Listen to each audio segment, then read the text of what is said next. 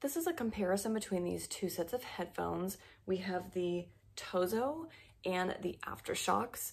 These are really good for running because they are bone conducting. So all you have to do is put these on your head and they will wrap around your ears, and they sit just in front of your ears when you turn them on, and they vibrate on the bones in front of your ears. So they don't have any kind of anything obstructing your ears when you're listening to music. So they're great for running, for working out, whatever it is that you need to do if you want to listen to music and still be able to pay attention.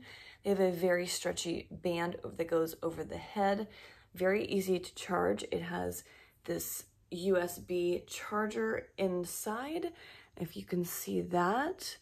They do have a rapid charge, and they have both the power and volume button on the side of it, if you can see there.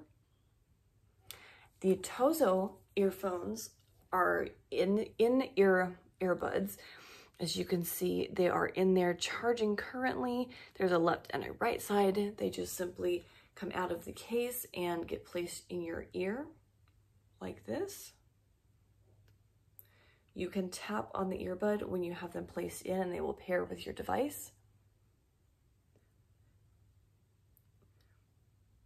They are very simple to use, very easy to pair as well.